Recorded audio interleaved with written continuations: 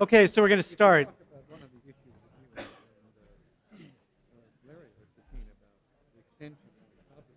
Congress has the power to promote the progress of science and useful arts by securing for limited times to authors and inventors exclusive right to their respective writings and discoveries.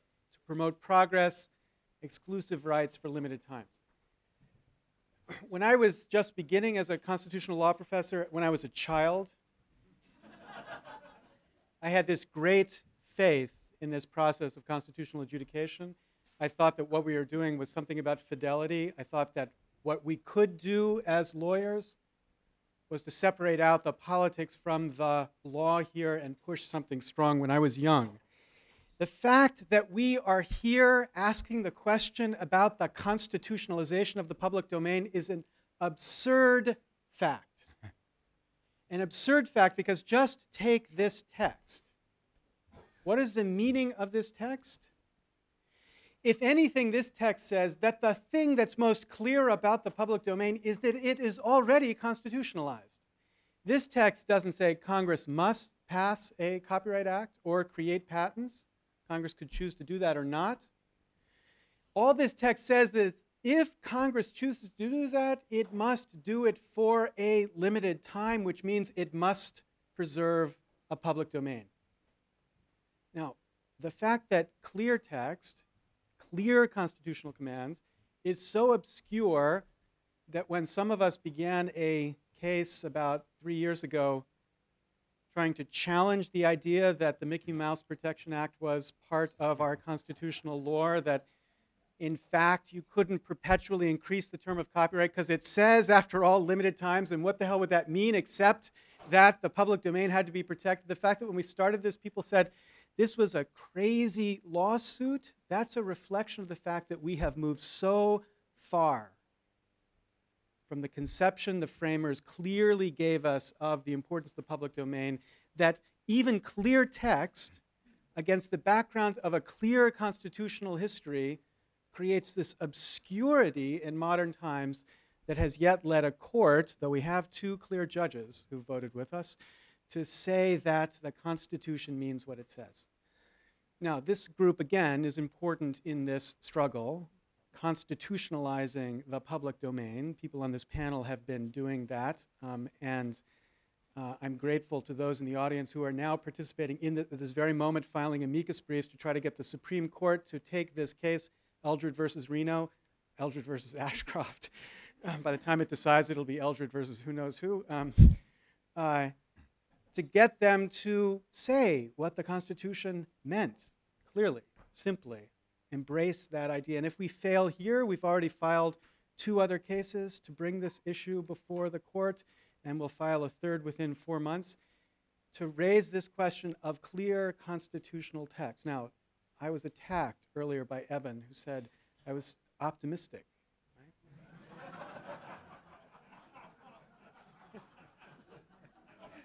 And I take that charge very personally because my brand is pessimism. But here, just puzzle about how it is that we get so far away from what, in an important sense, is an easy constitutional question to this world where serious people can stand up and say, of course, it's the conception of copyright law that it's perpetual, and the public domain, as Jack Valenti would say, is this wasteland to be enclosed and shut down as quickly as possible. This panel is about that process. I'm happy to introduce the panel and welcome them to the conversation. I'm sad that we have to have this conversation so late in a history begun by a constitution that should have put it off the table for all times. But the first presentation we make based on the founding paper by Yochai. So let me introduce Yochai.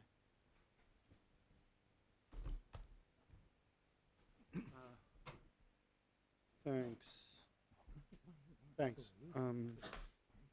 Okay, so talk a little bit about the constitutional foundation of the public domain. I want to very quickly go over a claim about the system that we actually have as involving 2-tiered review. I want to spend most of the time talking about normative justification for such an unusually tight system of judicial review as I believe we have, largely focusing on democracy and autonomy. The paper also talks about this being an institutional check because of the skewed political economy of intellectual property legislation, to wit, those who gain the benefits see them as private and concentrated, those who pay the costs are largely diffuse and see them as external. Classic case to have someone actually provide a review of that. And I'm not going to say anything more about that. I think it's fairly straightforward and it's in the paper. And lastly, I'm going to go through some pressure points that I see today on both the doctrinal claim and the more important and the normative question. Okay, so the two-tier judicial review system includes the exclusive rights clause and the First Amendment. Exclusive rights clause based on cases from over 100 for over 100 years requires and this is things Mala Pollack has written about, David Lang's written about, others have written about. You look at it if the quotation in our materials from Graham v. John Deere pretty much lays it out. Originality has to be original, has to add to the stock of knowledge, and must not remove from the public domain.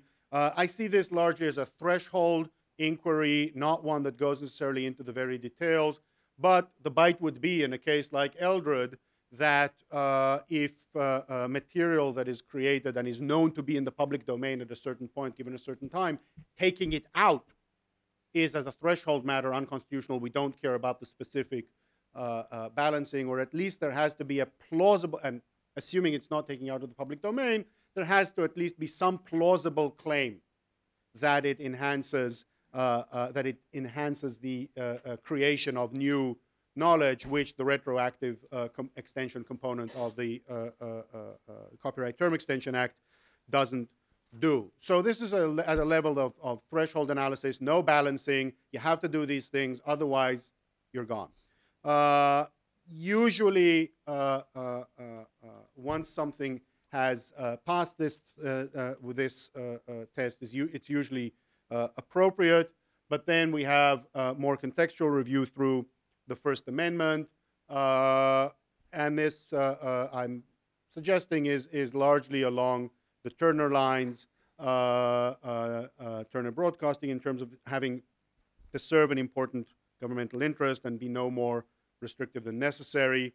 The two-tier system applies to anything that's functionally an exclusive right, whether or not it's formally an exclusive right, and this comes into play in the database protection law that functions as an exclusive right and ought to be under this, and therefore fails under the threshold test, doesn't even get to the First Amendment.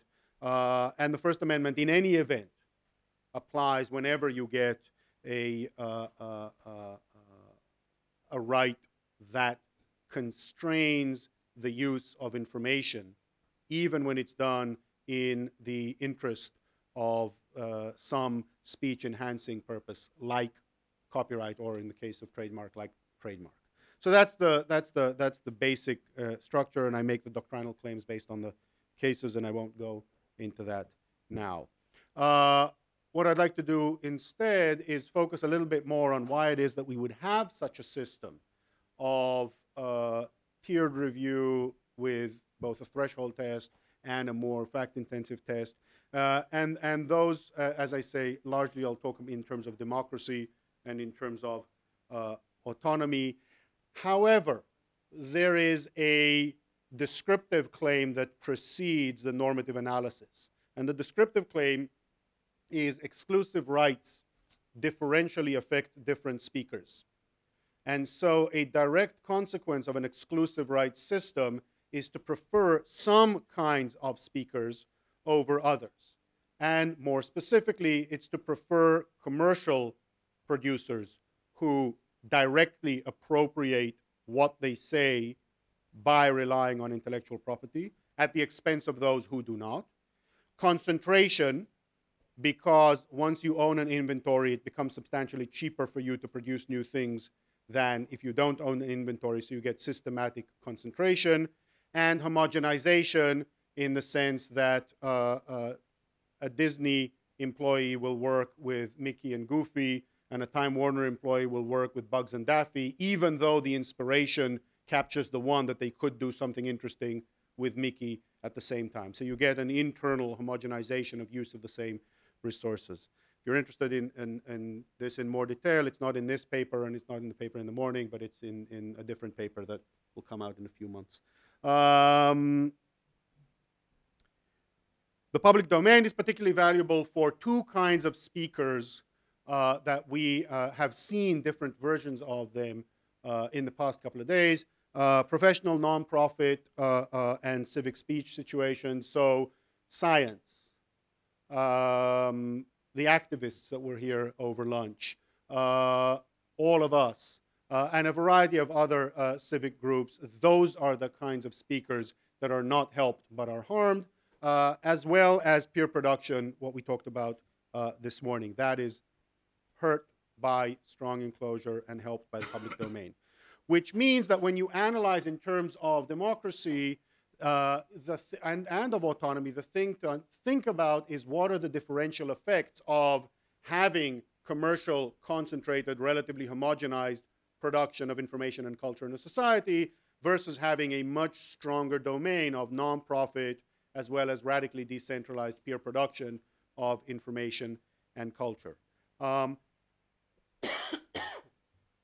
So the argument from democracy falls into the argument from democracy falls into a category of what I would think of as political democratic discourse.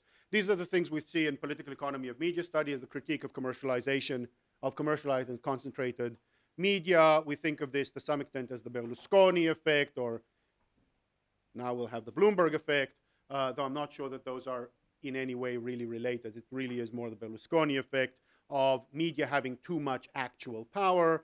There's also the homogenizing, there's also the lowest common denominator effect, not having a rich public discourse because you have few and commercial producers. The other thing to understand is that as we get to the point, which we may or may not because of a variety of political debates that we've been talking about in the past couple of days, and in particular this morning that Larry was talking about, if the physical layer and the logical layer get opened up, control over the content layer becomes the central point of concentration to replicate all of these effects. Similarly, if the logical layer through copyright and DMCA and UCITA is locked up, that becomes the focus of control for replicating the same concentration that we had from the one cable system or the three broadcasters. There are also positive political economy feedbacks. In other words, those who are strong will get stronger through law and legislate the market so that it fits them. We saw an example of that yesterday. And what sort of democracy are we talking about? We're talking about democracy that values engaged discourse. We're talking about democracy that might value engaged discourse at a very local level, small groups with a lot of conversations on their lists, on their websites, small communities, being able to create communities, something that would fall well under a pluralistic conception of democracy where what you care about are smaller groups, as well as something that's more general potentially in terms of an open conversation in society without anyone holding choke points that would be on what I would think of as a vaguely Habermasian conception of focusing on the quality of discourse and the equality and the capacity to speak as central to democracy. Now, by the way, slight side note. We are talking a lot about the United States. We're talking about the First Amendment. We're talking a lot about Article 1, Section 8, Clause 8. We've heard a little bit of it's not all about the US. Part of the idea of expressing these political values at this level is that I don't think that these are uniquely American values. And so the idea is to abstract from what it is that is our discussion to something that we can speak of in terms of human rights generally and in terms of democracy generally, and I think that's an important thing to do. So, conceptions of democracy, and in the paper I go into some quibbles more or less with Cass Sunstein's claims that we were going to get complete, wide dispersion of focus, and therefore we're not going to get engaged discourse. And the questions of how much, in fact, we gain from having a small number of commercial concentrated producers producing the agenda relative to how much we lose in terms of the richness and diversity of public discourse. Another dimension, Terry Fisher has been calling this semiotic democracy, meaning-making, democracy and meaning-making power. Rosemary Kuhn wrote about this a decade ago. Neva Elkin, Michael Maddow, Keith Aoki, Jamie. I mean, a lot of people here have written about the idea of distributing widely and decentralizing the power to make meaning in a society as a dimension of participating in its common culture, as a dimension of its politics through its symbolic statements. And of course, this is an important dimension. So again, these are in a sense the two dimensions of democracy that I think are affected by whether or not we have a system that preserves a robust, open component that permits a rich, nonprofit, and radically decentralized peer-based information and cultural production system, or one that increasingly is aimed to refine the control of the commercial concentrated information and cultural producers over the information flows in society. A similar concern, mirroring it, occurs at the level of autonomy. There are two types of things, autonomy and concentration, and more specifically, autonomy and peer production. With regard to concentration, imagine the condition where the only screen you have into the world is controlled by AOL Time Warner over a cable medium. The opportunities for the company to structure your understanding of the options open for you in life and the potential valuation of them is tremendous. When you have a legal system choosing to set up a situation where an AOL Time Warner control over the only window into the world, that law violates autonomy. As well as, again, the variety of viewpoints. More narrowly, and this actually applies across a wide domain of conceptions of autonomy and how they not only strong positive autonomy or descriptive autonomy, but even conceptions of formal conceptions of autonomy would feel reasonably comfortable with saying a law that increases the diversity of viewpoints and decreases opportunities for one person to manipulate the information environment from within which another chooses is preferable to one that creates such opportunities. There are more specific autonomy-related issues with peer production, primarily captured under this notion of consumers to users and employees to peers. The notion that larger chunks of one's day are not built around following orders. Larger chunks of one's day are not followed, do not get carried on by selection from a menu that is set by another, but that one has a greater role in selecting the menu of things one can do and in not following orders. Pressure points, doctrinal stability. I suggested this is doctrinally, in the doctrine. Some might disagree, and there are some debates about it, as Larry knows well.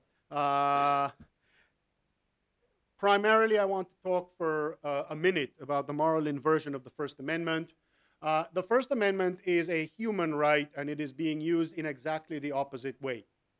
It is being used to protect corporations from regulation, such that the DC Circuit will sit down and say the FCC's horizontal and vertical ownership rules don't quite fit our understanding of the probabilities of collusion between cable operators, therefore they are unconstitutional. Footnote, see Turner. A panel of the same court will say, copyright? You mean Eldred is told by law that he can't publish what he wants? What's that got to do with the First Amendment? That's inverted, because it is a human right, it is about human beings, and to the extent that it is about corporations, it is always and only derivative and instrumental. Private ordering, we talked about Usita, we talked about this notion of one has no exclusive right to the work of, to exploit the work of another.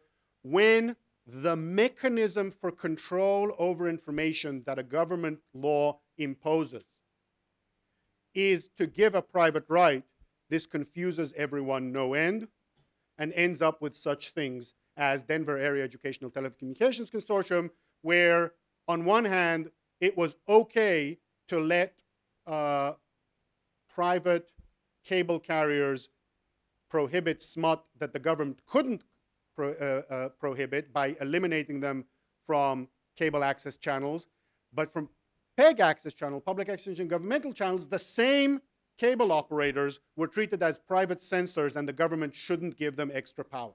So there's tremendous confusion once the form of the government regulation is understood as private ordering, and this will play a tremendously important role not only in copyright, but particularly in understanding Usita and its limitations constitutionally, and it'll confound the debate, I believe.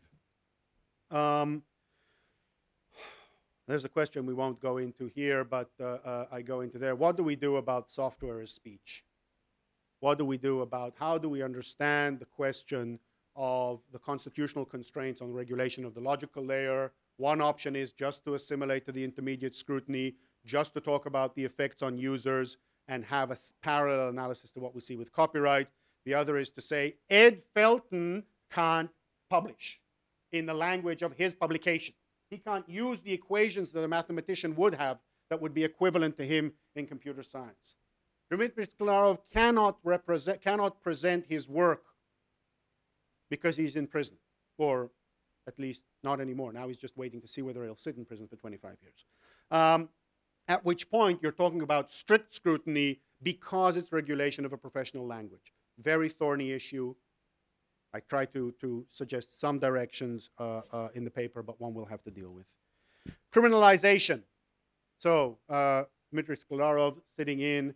The idea that end-to-end control in order to preserve the business model includes the human endpoints. When you control the human endpoints by fear through criminal law, this is how we do it normally, but it presents a tremendous chilling effect when the law is one that is about controlling cultural production, even if it is for the public good. And Jessica Littman, when she spoke about free speech, saw that the direction was to control the human endpoints necessarily.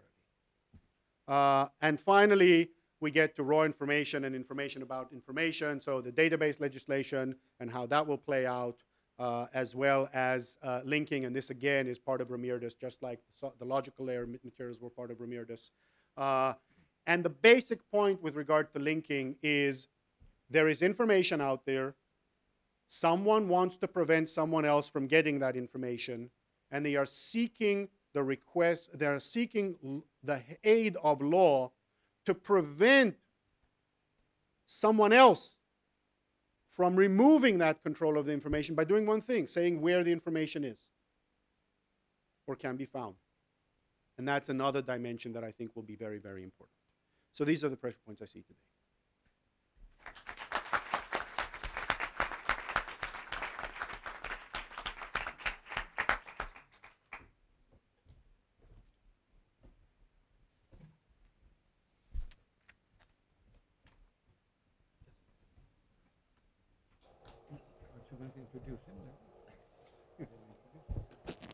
My name is Jeff Powell, and I have laryngitis, so I will try to be mercifully brief on both you and me.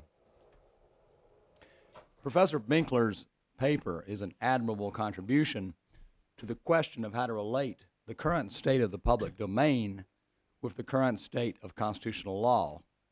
It combines both tight reasoning and a kind of passion that seems to me appropriate for the topic.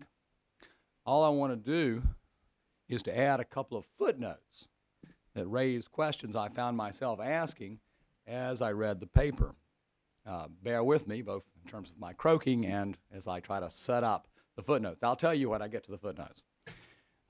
Let me begin by quoting a couple of statements that Professor Benkler makes on page 213, in which he's summarizing his argument. The systematic bias built into the legislative process justifies a constitutional framework such as the one the Supreme Court has developed over the past century. And second, because too extensive a definition of rights is economically inefficient and harms both democracy and autonomy, it is the role of the courts to serve as a backstop to this political economy to prevent the systematic and excessive expansion of exclusive rights. I want to put aside economic efficiency for the time being, indeed for all of my time. Notice the logic of Professor Benkler's reasoning. Number one, certain features of the information system we have and of our political system have systemic outcomes that, number two, are harmful to democracy and autonomy. Number three, courts can do something about it. They can provide a valuable backstop or correction. And number four, this role that courts can play justifies the current framework of judicial doctrine, or because Professor Benkler is politer perhaps to the court than it deserves, what Professor Benkler can make of the current state of constitutional doctrine. Now, every step in this reasoning is carefully argued, and I'm deeply sympathetic with the first three steps. In fact, I want to agree with the whole thing, but as I read, I find myself wondering how persuasive Professor Benkler would be to someone who is less eager to agree with him. At certain crucial points in this line of reasoning that I've just outlined to you, Professor Benkler's reasoning depends on matters of political and social theory, economics, and moral philosophy that are hotly contested, to say the least. Let me give you an example. Take the second step in the argument, the harm he perceives to democracy and autonomy. That step depends, Professor Benkler recognizes full well, on what one means by democracy and autonomy, and furthermore, on what social and moral value one places on whatever one means by those concepts. Professor Benkler, therefore, besides acknowledging this, addresses these questions of definition and evaluation. He clearly has very reasonable views on both matters, what democracy is and why it's a good thing, what autonomy is and why it's a good thing. But, as he handsomely acknowledges, there is more than one game in town on both of those matters. Democracy and autonomy are not self-defining, and their value, however you define them, is not self-defining. I am quite sure that the numerous defenders of the current protectionist impulse in intellectual property law would have a lot to say for their part about the pro-democracy and pro-autonomy consequences of protectionism. Now, at this point, Professor Benkler may well be thinking to himself, so what? If this were an area in which there were no disagreements, it would not be very interesting. Fair enough. But now I can get to my two footnotes. Number one, footnote one, it's vitally important for those who are concerned about the constriction and shrinkage of the public domain not to find ourselves locked in an insular conversation. I am not suggesting that anybody here has done that, but it's easy to do. Let me say just a word about what the danger I see.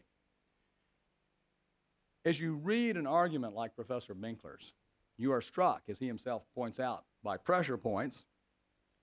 In particular, I'm struck by how essential it is, how crucial it is for the argument to work, for one to make an attractive case for the core concepts on which in which it turns. if you're going to defend or advance constitutional concern over the public domain along theoretical lines of the sort that Professor Benkler proposes, you're going to put enormous pressure on the concepts of democracy and autonomy with which you're working.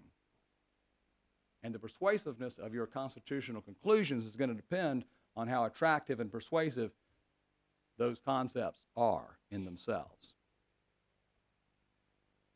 Now that brings me to my second footnote.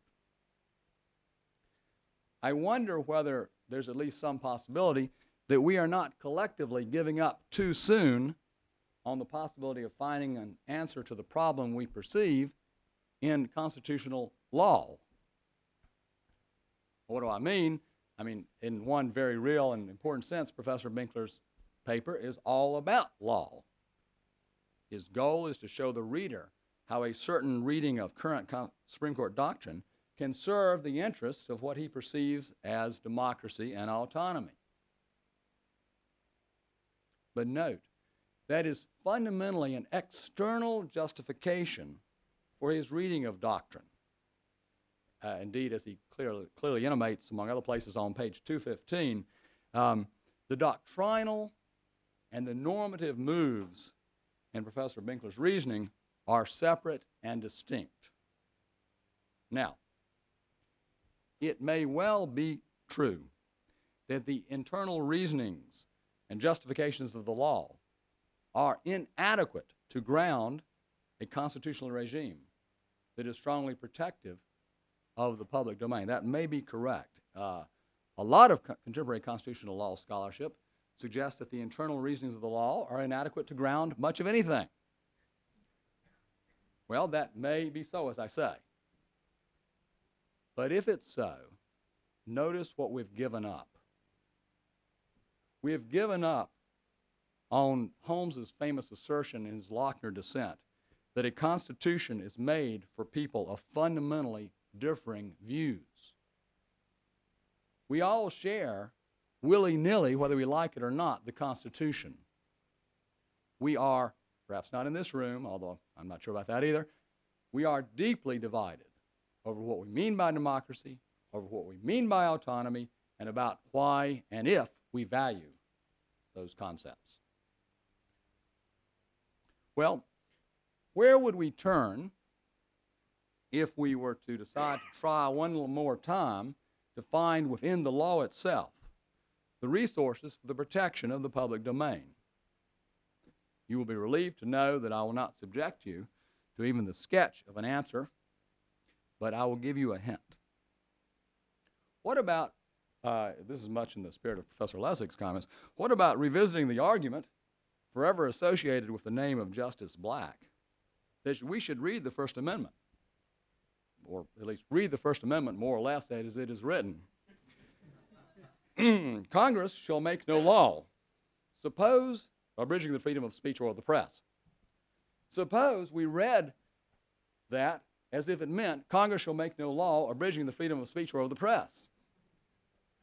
An interesting thought. Now, of course, we all know that Black's absolutism can't be done. It's unworkable. It's got all kinds of logical and intellectual problems. It also doesn't sound sophisticated. I'm not sure that it can't be done myself.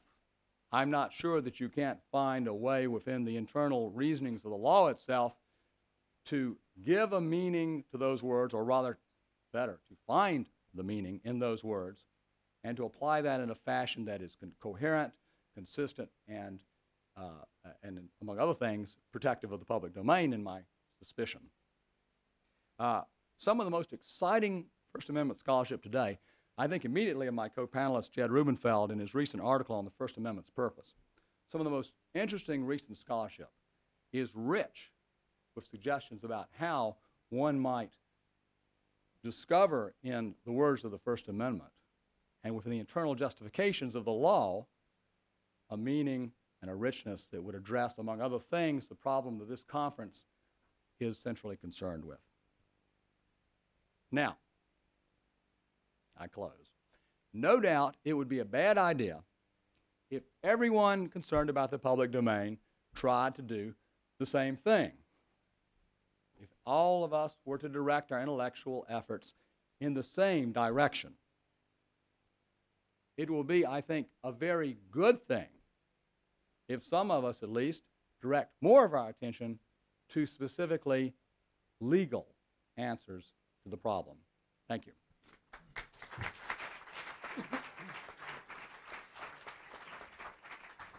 So I apologize, that's Jeff Powell from Duke University, and now Jed Rubenfeld from Yale University will address the same topic.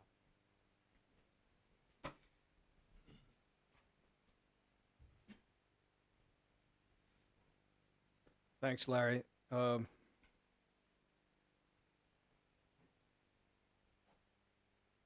We knew we were in trouble in the Win, Done, Gone litigation. Some of you probably know I was representing Alice Randall, the author of the novel.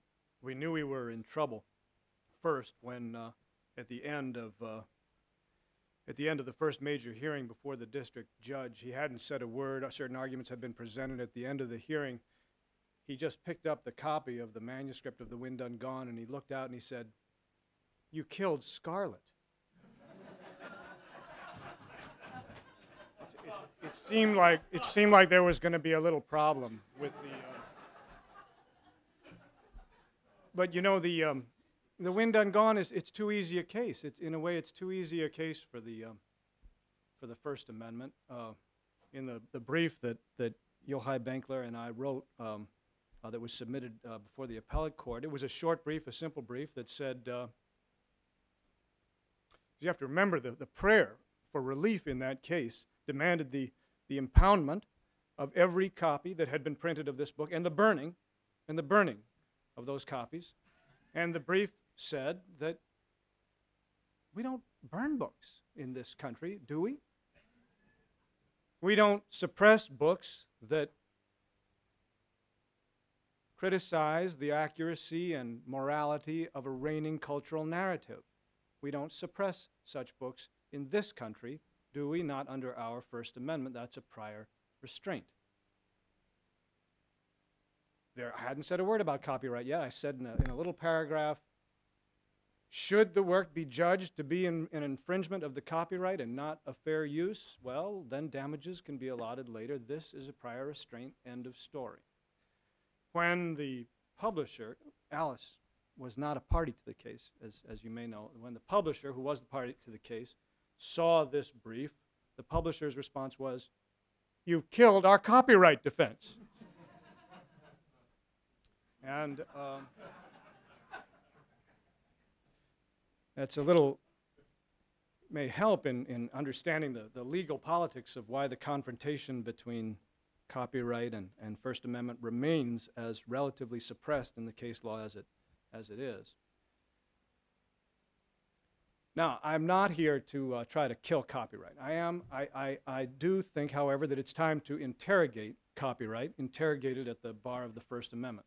And I want to say a word just briefly about what it means to take a constitutional perspective on copyright law. What does it mean for you all, if you were to do so, to take a constitutional perspective? And here I'm actually very sympathetic. I'm going to join in some of the latter remarks that Jeff Powell was just saying. And I'm going to differ a little bit with something Yochai said. Yesterday, Rosemary Coombs reminded us that there is something parochial and distinctly American about the freedom of speech. That it's not the same as embracing the language of international human rights. That's right. I think that's right. There is something distinct about the history and the law, American constitutional history, about American constitutional law, American constitutional values that lies behind the freedom of speech, which is not identical to, for example, the language of human rights and international human rights. If Congress were to pass a law in this country that said that people could not put in movies certain depictions or representations of medicine men because of and to the extent that it harmed Native American cultures, that would be unconstitutional. It wouldn't matter that it might really harm Native American cultures and the attempt to vest Native American cultures with an exclusive right over depictions of medicine men in my opinion, not even a close call, just not constitutional. So we are, to take a constitutional perspective is to embrace a certain perspective of fundamental values, but it's not necessarily the fundamental values that some of you may want. You could look at constitutional perspective on copyright in one of two ways, just instrumental. We may introduce you, if you aren't familiar with it, to a set of arguments which maybe you can use to achieve certain goals, or perhaps it's a question of fundamental values but if it is, as I think it is, they may not be necessarily the fundamental values that you are interested most in serving. But I do think that the important thing is to begin here with a starting point that takes nothing for granted. It should be viewed as a mystery still to be explained why David Lang cannot, if he cannot, read a poem to us without fear of doing something unlawful. How can that be under the First Amendment? We have to start with a position that takes nothing for granted. Not because there's any real possibility that U.S. law is going to recognize copyright as one gigantic exercise in unconstitutionality. No, but because we can't begin to understand the confrontation between copyright and the First Amendment, a confrontation which still has not taken place, which may be coming to a head, but may not be in the case law, at least. It's hard to know if it will. We can't begin to understand that until we have a much better, much clearer, much deeper answer to the question of how it could be that a district court in 2001 could actually think that he could burn a book that attacked a reigning cultural historical narrative without violating the Constitution. How can that be? Well, there have been essentially three different principal explanations of why copyright does not present a First Amendment problem. I'll probably leave some stuff out here, but just for simplicity, we could label these explanations: 1, formalist; 2, doctrinalist; and 3, law and economist. Each of these three approaches is going to be familiar to you, I'm sure, but none, I'll try briefly to suggest, is remotely satisfactory.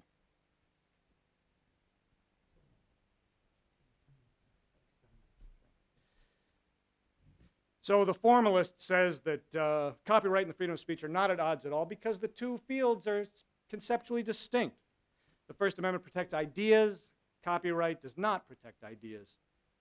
Copyright lawyers know how difficult to implement the idea expression distinction is, but let's grant arguendo that we can make sense of this distinction, that it exists, we could operationalize it. It remains completely unsatisfactory as an account of why there's no First Amendment problem. Now, why do I say that? The reason is simple. Most of you probably know the famous Cohen case, the case in which the Supreme Court overturned the conviction of a man who wore a jacket with the words "fuck the draft" on the back. Well, the idea expression distinction is critical to that case, plays a critical role. The government's position in every case like that is we wouldn't dream of suppressing the idea. It's only the particular expression, only the form of words that were used. And formalistically, that claim is perfectly plausible. Cohen remained free, didn't he, to express his anti-draft ideas? He could have expressed it a million different ways. The idea-expression distinction, if taken seriously in First Amendment law, if it were really a part of our First Amendment law, would put Cohen in jail. And it would also banish art altogether from First Amendment protection, but I won't go into that. In other words, First Amendment law has already clearly and emphatically rejected the idea-expression distinction. Government cannot evade the First Amendment by regulating only the manner of expression, only the form of words used. And the reason given by the Cohen Court was precisely that the manner of expression, the particular form of words used, can be central to First Amendment freedom because of the special expressive and emotive power that may be possessed by particular forms of expressing an idea. So much then for the idea-expression distinction as a way of making copyright unanswerable to the First Amendment. The second answer is doctrinalist. This is the fair use answer. Copyright takes care of First Amendment problems through the doctrine of fair use. At worst, this thought cashes out into a completely compromised and degraded idea of what the First Amendment might require. But even at best, even in its best rendition, and I think the best rendition is pointed to in David Lang's typically brilliant and elegant paper from yesterday, even then the fair use idea can't serve, I don't think, to do away with copyright's basic First Amendment problem. The reason is that the First Amendment is not about fairness.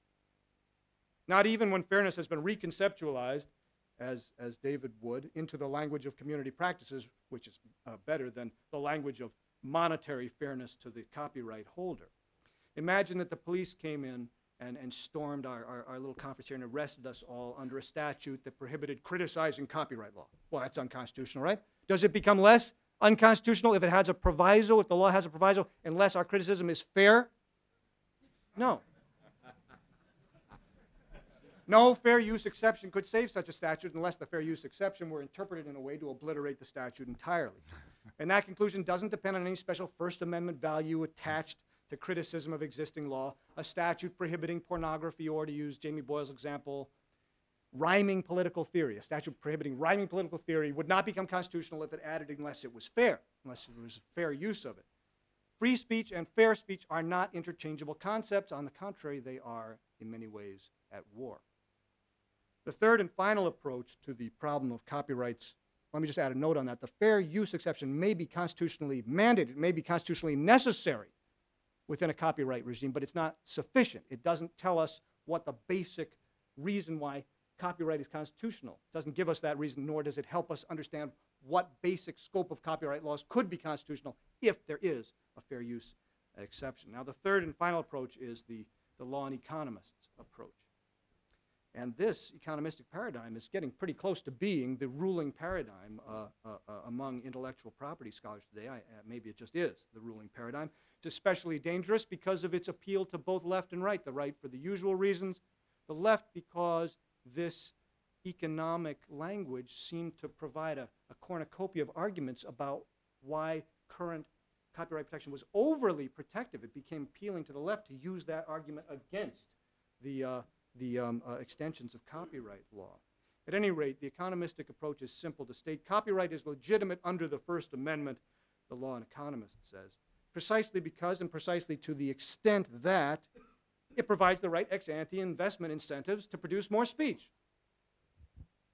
to optimize speech production. Ex post, to be sure, copyright laws suppress speech, but ex-ante, you see, if you get the incentives right, they'll produce more speech, and that's why that solves the First Amendment problem.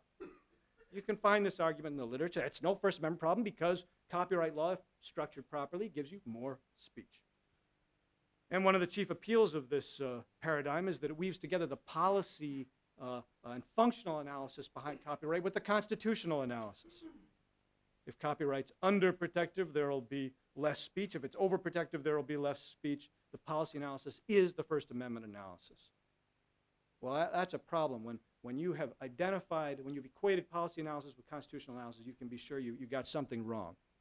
And that's not just because judges cannot be pictured as being able to do the incredibly complicated empirical analysis guided by the highest tech economic models that would be necessary to decide whether the copyright statute's got the incentives right. It's because, once again, the ideal of free speech here is not the right one.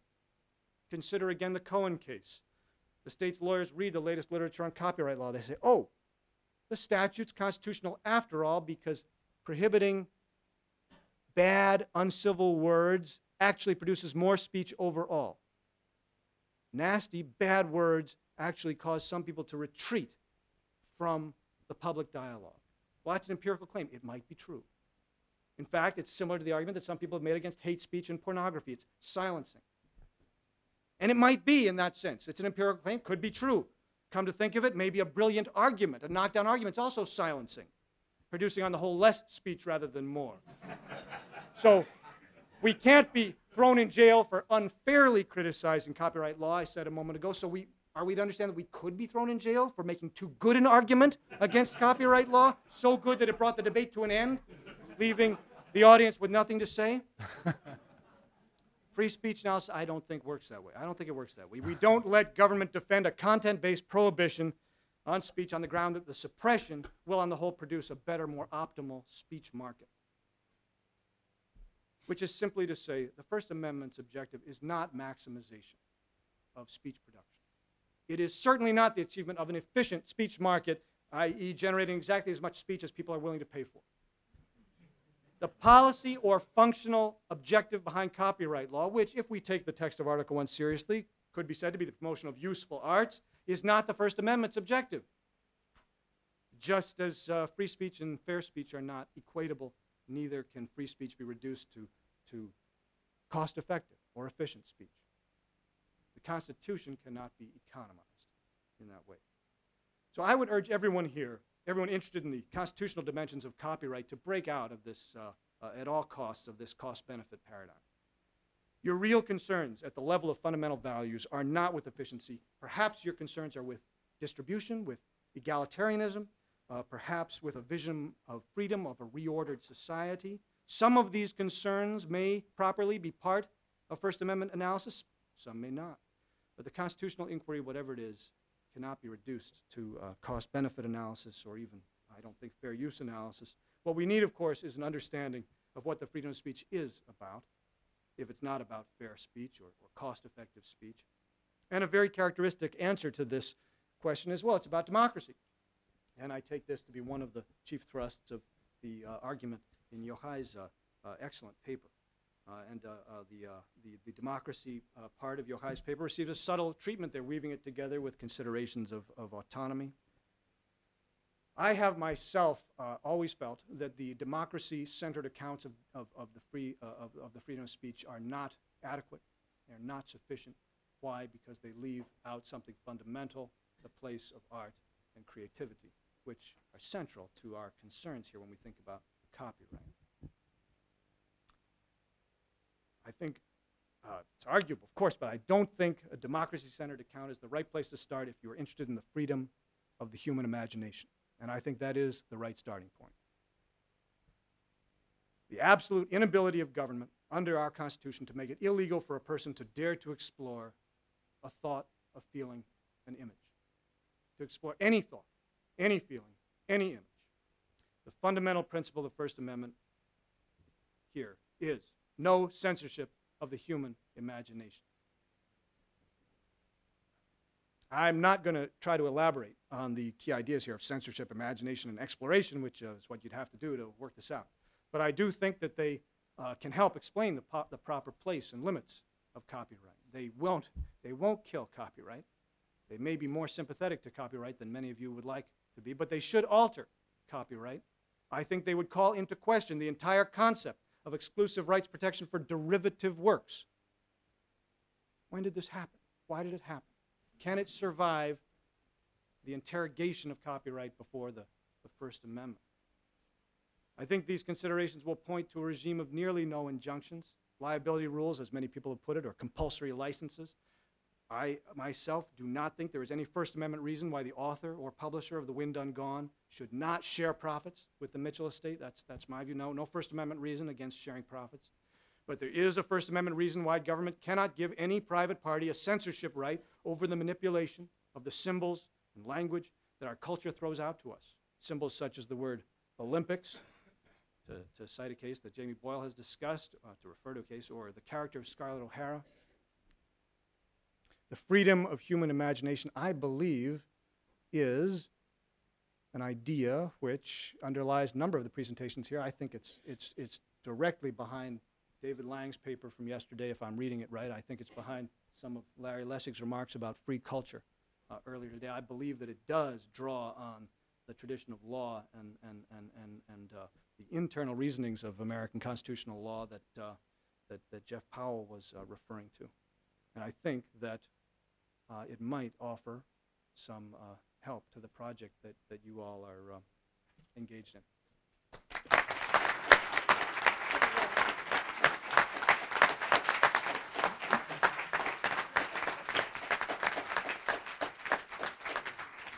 Thank you, Jeb. And the final presentation will be made by Duke Professor William Van Alstyne.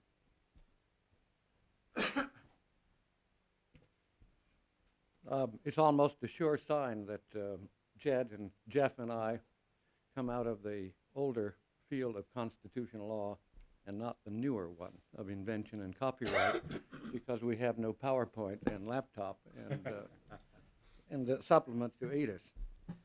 In fact, I'm almost proof now of one of the observations that Jed offered, that some performances are so superb they mute anything that one was otherwise inclined to say. It was very powerful and very well done. And I agree with both of my former colleagues and agree with our main presenter as well. The main presenter, if you haven't read his paper, it's an elegant, powerful, and well-rounded work.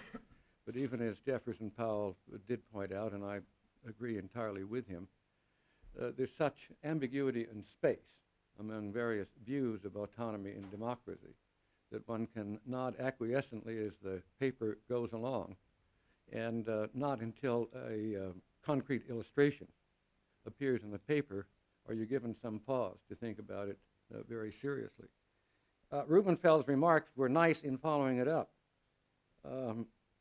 in trying to give some kind of the substance and point to the First Amendment.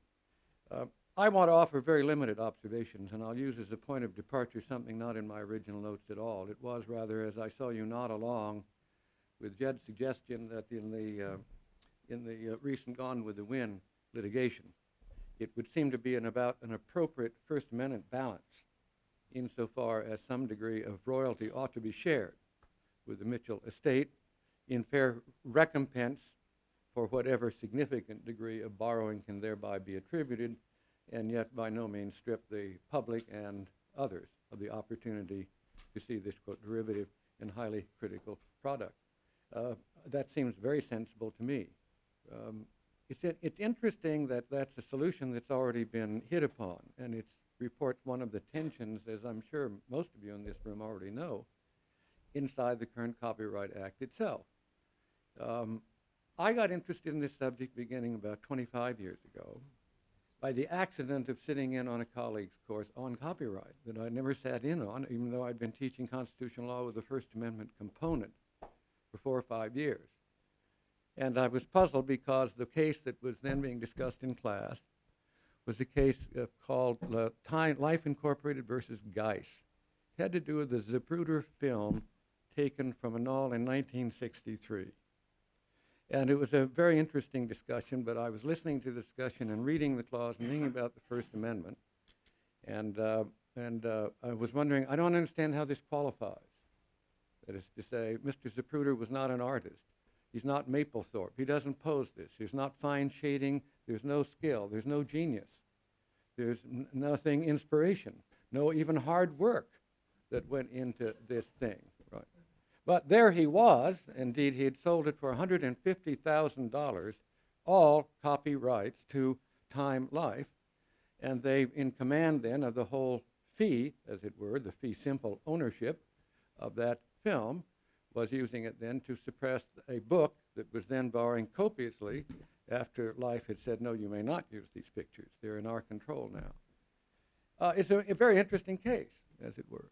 And these days, you could see it easily within Jed's presentation of the First Amendment concern, the very idea that the images of the Kennedy assassination, no other of which would provide anyone any good impression as to whether there might have been a second gunman, or what the exit path was of the precise bullets. No other, quote, expression of the event having been captured by anyone else, and no one else being able to reel time backward to take their own picture. Right. Then in terms of meeting public interest, if not allaying a certain degree of public panic, could hardly be done without taking the whole thing. Indeed, if you thought the example given by Jed of fuck the draft was good, this one's better in that sense of some kind of use. What's interesting about the case is that the court upheld the use for the publisher and called it a fair use. Very interesting. They observed along the way, however, that in part what convinced them that it was a fair use, that the book publisher, the Thompson Company, offered to turn over all profit from sale of the book to Time Life, so that they would get the entire profit stream from the appearance of the film clip in their particular work. This is a very interesting case because the then most outstanding and probably in retrospect remaining the principal scholar in copyright law in this country, Milnimer, was interested in that case, and that's what got me interested later when he wrote his seminal essays on does the First Amendment restrict the copyright clause. At the time it was a novel idea. And this was a case actually Professor Nimmer criticized on the basis that he could not bring it in within the conventional understanding of the fair use as that is outlined within the statute. But that he could understand it on First Amendment grounds. And it was a very interesting schizophrenia for Mel Nimmer. That's what set up his interest in this field. That in terms of a very excellent professional copyright lawyer, as he went through the various steps, whether it was sufficiently original, it did have enough components of originality as to where he placed the camera, what the camera was, the angle at which it was used, the number of frames, and so on. There are those modest elements of adequate creativity as to bring it within the protective act of Congress. Right. And he went right down the line and could not locate any combination under the fair use provisions as they then stood to account for the result. And thus he suggested, therefore, not that the case was badly decided, but just wrongly decided, on the wrong ground, Very interesting. The gap, therefore, between even the most, generous use of the Copyright Act, let's say the most generous construction of its fair use provisions. In his view, they ought not be tortured even in the interest of bringing this excellent case within their boundary lines. And having said that, P.S., maybe then the copyright law, as properly applied by the court, is invalid as applied in this instance because of something that emanates out of the First Amendment itself. It may be the burden of the party who so claims to show that that is the case, in short, that the freedom of the press, to which Mr. Powell observed, indeed, the phrase, the freedom of the press is not self-defining, and it's by no means clear that the freedom of the press is that freedom of any person who owns one to take the book that first appears in the bookstore, photograph it, and run off copies and undersell the author. That's a strange freedom of the press, but there must be something. But that was the origin of my own interest. It was Mel Nimmer's uncertainty and his inability to torture the copyright statute in its most permissive form to do the work that nonetheless seemed inevitable and important at the time. Now, I think that reports a lot of tension. The case that interested me most as of 3 years ago in this overlapping field was Acuff Rose, the Pretty Woman case. And I have a casebook on the First Amendment, not a casebook on the copyright law. Acuff Rose is one of the very few cases that's not decided on constitutional grounds that I include in this casebook that's only on the First Amendment. He said, well, that seems rather frivolous. Why don't you leave it to David Lang and your more learned colleagues? The reason is this, that if you took out the language from David Souter's opinion that refers to the fair use provisions of the Copyright Act, you struck them out entirely. Or as an exercise in provisional imagination, you removed the language from the Copyright Act that made David Souter's aggressive use of that language even plausible. You might still be composing an opinion which would read almost verbatim the same as that which he wrote. And you would borrow it from case law that is pure First Amendment case law, not involving copyright at all. You would do it involving cases such as Cohen versus the people of California, as a matter of fact. And that interests me. And that brings me to perhaps the only plausible contribution with a drink of water that I would like to try to make, which is to dispel what I think is still a continuing confusion as we struggle over these overlapping problems. And for me, the confusion is this. It's in trying to put our concerns that are First Amendment concerns inside the copyright clause itself. Let's say it's the difference between external limitations and interior limitations.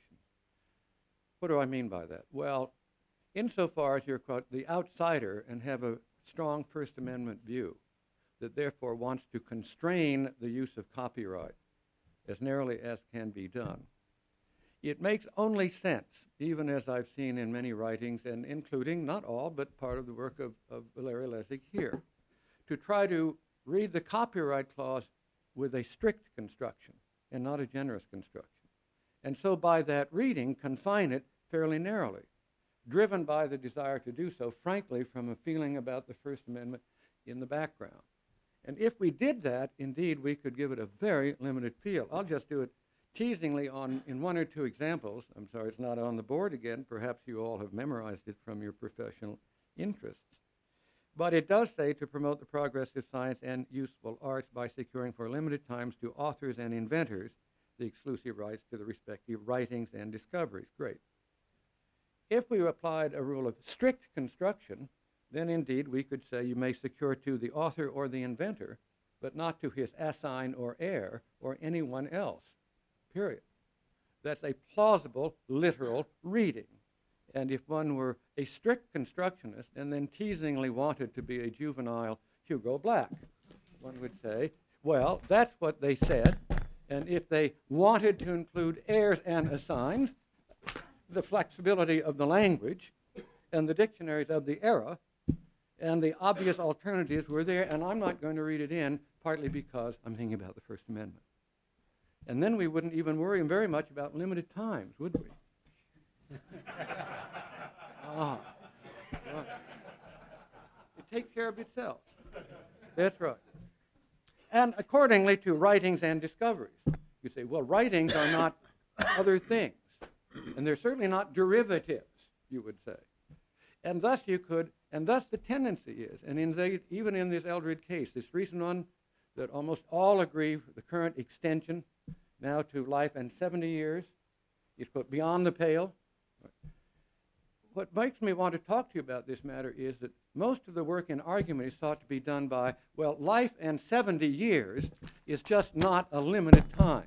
After all, it started out 14 years once renewable, did it not? And limited even then to a very few number of kinds of things, maps and a few other things. Right. And then it got longer, and it got longer. And now we've leaped it up, right, till it's a plausible 120 years. And then you put 120 years alongside this, authors and inventors. This is the end. I'm going to persuade the Circuit Court of Appeals in the District of Columbia that when Congress provides for this duration, it is not sanctioned by this clause. Fair enough? Limited time must be short of that. If not, why then where will it end? One answer is, well, I don't know. But so far as those in Europe, at least within their systems, of course, they're not controlled by First Amendment. We'll come back to that. Think that given modern technology and everything else, this may be an appropriate period of time. I'll desist. My point is the one I've shared with you, that driven by First Amendment concerns, there's a premature and overwrought tendency to want to seek, in the language of the Copyright Clause, a kind of style of strict construction in order to domesticate the field and protect freedom of borrowing and variation and critique and all the rest that way. But I want to suggest to you that you wouldn't do that if not driven by that concern. And that the Copyright Clause is free and clear of all First Amendment considerations at step one. They will come right back. The Copyright Clause is a federalism clause. It is a federalism clause in exactly the same sense as the neighboring power given to Congress in 1789 to, quote, regulate commerce among the several states is a federalism clause, and that is all it is. What does one mean by that? Well, I want to suggest to you that the problems are seen as of the era as of very much of the same cloth, as a matter of fact. Prior to the innovation of that power given to Congress to regulate commerce among the several states, then indeed commerce within the country at large would be subject to whatever diverse regimes were pleasing to each of the states severally. If they could not be coordinated or if they could not be preempted, it would just be chaos. Fair enough? When, therefore, you grant to Congress the power to regulate commerce among the several states, right? That's the problem you're dealing with. We're not confused when we come to that clause, as we tend to, and granted, as all language in the Constitution is appropriately granted, a presumption of generous construction, not stringent construction, that we're doing any damage to potential First Amendment concerns. We're not at all confused. We do not, therefore, try to read the clause that vests in Congress an authority to try to overrule or preempt the unruly chaos of conflicting state laws dealing with commerce, you see, in a narrow way, so that that would simply maximize what is left over for states to do with as they want willy-nilly, no matter how disadvantaging to commerce that might be. So we come to the Commerce Clause with a presumption of generous construction. Even as Marshall said, words fit for a constitution as distinct from a statute or administrative regulation at least should come to this court with a heavy presumption of generous construction. For this is a constitution meant to endure for ages to come, not easily amended, and therefore to be treated as adaptable to altered circumstances as they may happen. Stop. That's the case. Congress may then adopt a statute well within that power. It may be a statute that forbids the interstate commercial carriage of pork bellies. Some of us may resent that law. We're fond of pork bellies. Too bad for us, but it's clearly within the four corners of the power, and since we're not able to discover an outside boundary, the Congress shall make no law restricting the shipment of pork bellies. We're finished. If, on the other hand, the statute it makes is one that forbids the interstate shipment of books for sale, it's well within the power. And we're not yet sure, you and I, whether that statute now interdicting interstate commercial commerce in books necessarily offends the First Amendment. We don't know yet. That we will not know until we have a notion as to what the First Amendment assures book publishers of a right to do. Fair enough? If we begin our argument anew and turn to that separate outside restraint, then it will not take us long, I think, to discover that even anciently, generously construed, the freedom of the press contemplated a capacity, to sell what came from the press, newspapers, pamphlets, in books, and freely circulate them as it was. So when by the crossover, we're begun to make our case. Now, the Copyright Clause, in my opinion, is of the same thing. You must put yourself back in time. The power given to Congress to regulate commerce among the several states really doesn't reach lots that is left over. It doesn't reach commerce even, quote, purely internal to each state. At least that was the court's early view. And it certainly would not reach, generally speaking, the variety among state laws differently dealing with authors' rights, whether these are common law property rights or statutory rights. Are you with me? We may suppose, for instance, and I propose this to you as a hypothetical, a North Carolina statute. This is what it will look like.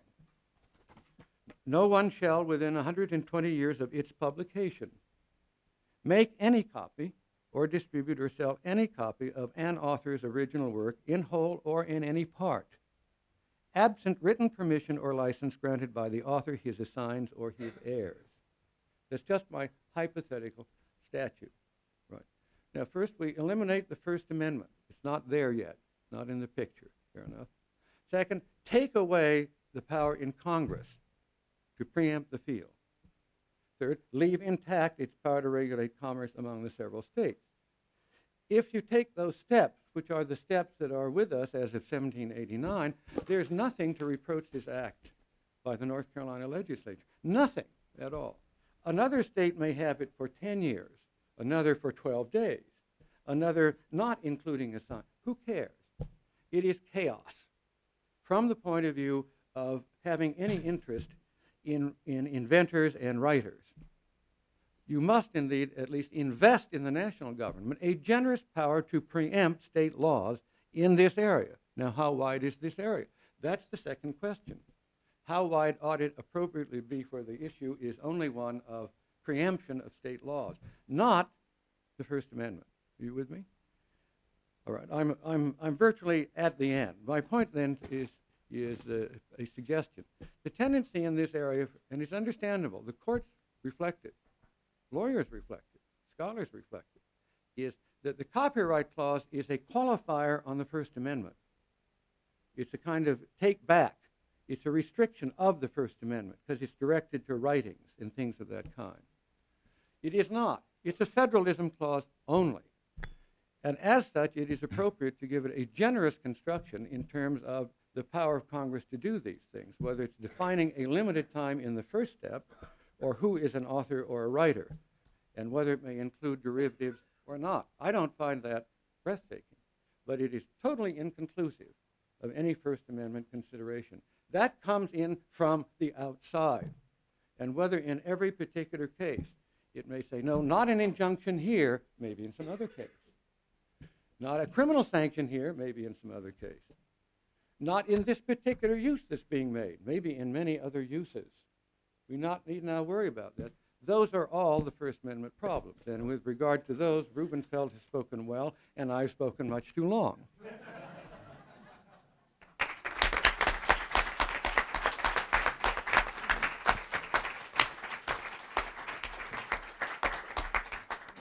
So I want to take the prerogative of the moderator to ask the first question. Sorry?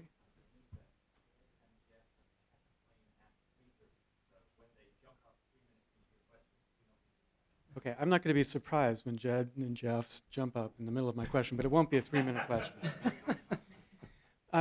And so this, I particularly want to point to what Bill has just said at the end. I mean, for those of you who are not in constitutional law, you should understand this man has made a career in explaining to us what Article 1, Section 8 means, and in particular parts of Article 1, Section 8, in ways that have surprised and educated constitutional lawyers from the very beginning. My first experience of this was the Necessary and Proper Clause, so I take this effort at helping us understand what Article 1, Section 8, Clause 8, the Copyright and Patent Clause, means to be an extremely important contribution that we should take seriously. And it's an interesting contrast to the rest of the conversation. If Yochai was criticized for being out about democracy and autonomy as the driving forces, I guess we could equally make a criticism against the two First Amendment lawyers, which would be of the form, isn't the place to look for the public domain or the constitutionalization of the public domain, at least in part, at the Copyright Clause. Now, the answer that I think Bill has given in the end is no, it's not. That it was about federalism and just about empowering Congress. But I want to push on that a little bit because the Copyright Clause is not written the way any Copyright Clause could have been written.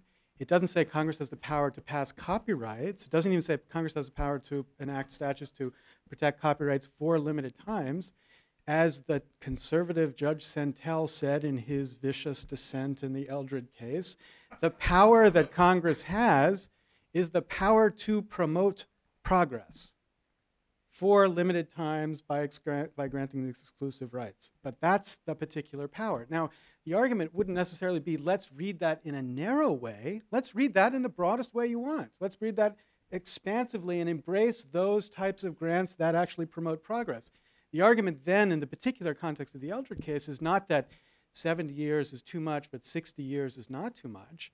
It's that when you extend the terms for already existing works, as Judge Sentell said quite forcefully in dissent, you're not promoting the progress of anything except the profits of those who happen to own the copyrights of those particular works. So the question, I guess, for you directly, Bill, then is, then help us understand, if you took seriously the full of this clause, what more than federalism might be in there. Yeah.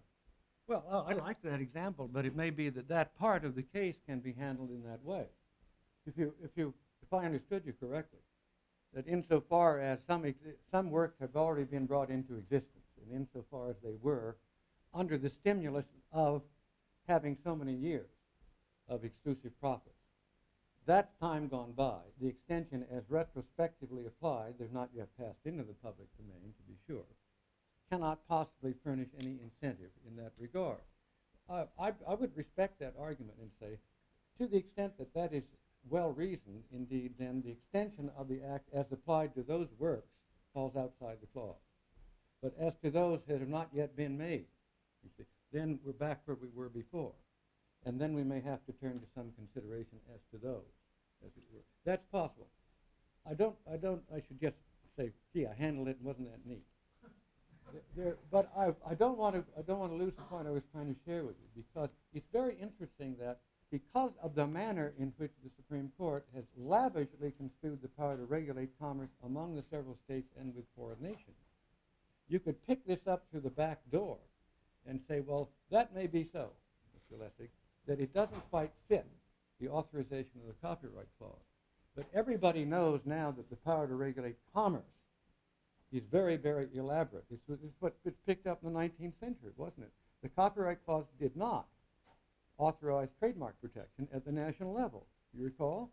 Indeed, the first national legislation on trademarks was held unconstitutional, not under the First Amendment, but not qualifying, and the Commerce Clause not being deemed generous enough, it fell. Right. Now, of course, because of the manner in which the Commerce Clause is lavishly construed, Congress can protect copyright to such an extent that David Nimmer and others have said, well, who cares about copyright?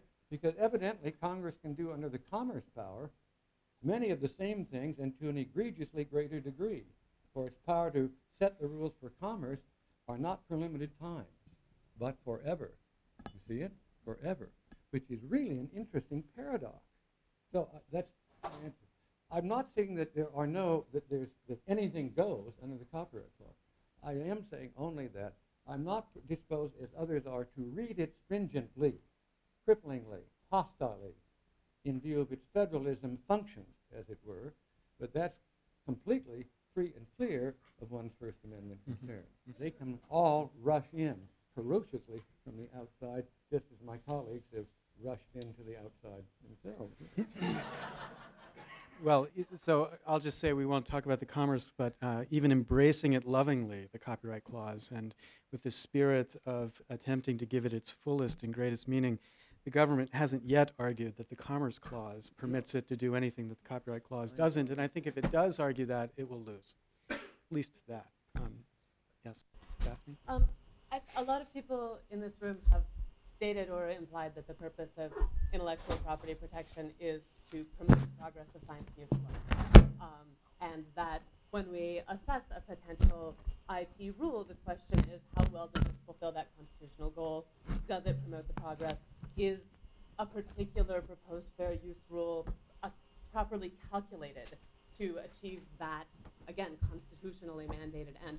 And it seems like potentially this proper calculation that we're seeking after might be something kind of arcane and complicated like tax code, you know, allocating access and incentives and liability rules and so forth. Against this sort of theme that comes up in a lot of people's writing, several participants in this conference have also suggested that a relevant consideration is what normal people think. So David Lang has suggested that we should look to what the relevant community thinks is fair. Jessica Littman has suggested that a rule might not be legitimate if the ordinary person laughs at it and thinks that it can't possibly be law. Yochai Benkler, as parsed by Jamie, suggests that the most important question might be whether. Am I doing that? No, sorry. There are lots of these mics, and if you. I'll hold back. Might be whether lay people would know that a particular piece of information is available for use. So I guess what I wanted to ask the panel is about the intersection of those two considerations, this sort of populist perspective of how IP ought to work versus this careful constitutional calculation.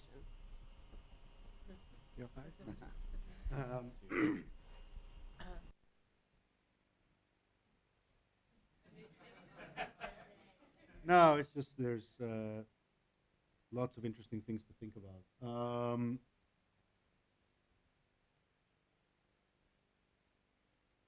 Different conversations need to happen in different communities that have the power to affect the way we use culture and the way we use information and produce it.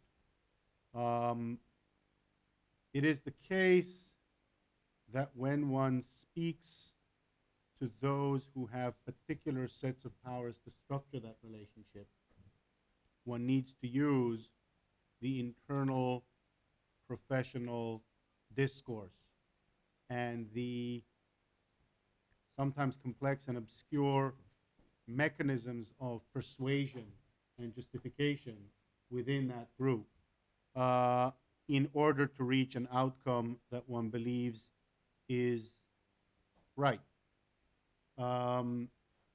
That ought not be confused with thinking about what ought to be right.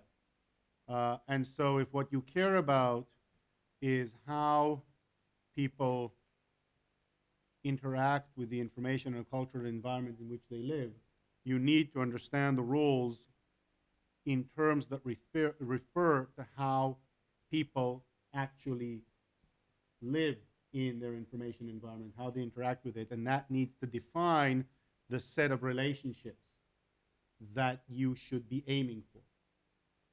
Then there's a different role of translating that outcome, normatively justified, into a set of arguments that will carry weight with those who can affect the institutional structure to achieve that goal. And judges are one such group, and legislatures are another group, and each of these groups has a different set of mechanisms for justifying action for it. And you need to master those and make the argument within those. And the only thing is not to obscure one as something that is not what one is doing. One needs to be, I think, very crisp and very clear about what drives one normatively.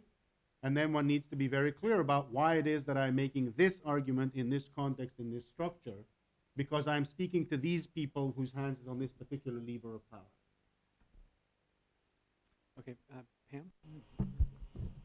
I think one of the reasons that many of us in the intellectual property field think that there actually may be more substance and more limitation on Congress's power in respect of Article 1, Section 8, Clause 8 has to do with a kind of historical backdrop to the American Constitution in respect of intellectual property rights.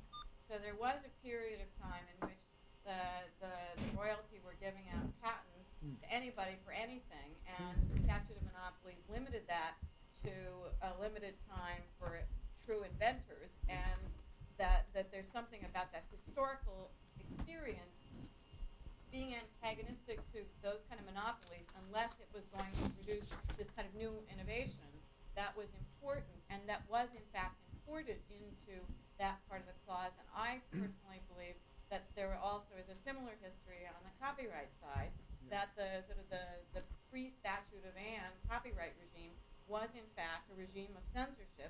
It was where the rights were perpetual, the rights were in the publisher, not in the author, and the statute of Anne turned that around and said only to authors, only for limited times, and only to encourage learning, and that those aspects of that historical experience, which happened in the early part of the 18th century, I think were imported into Article 1, Section 8, Clause 8.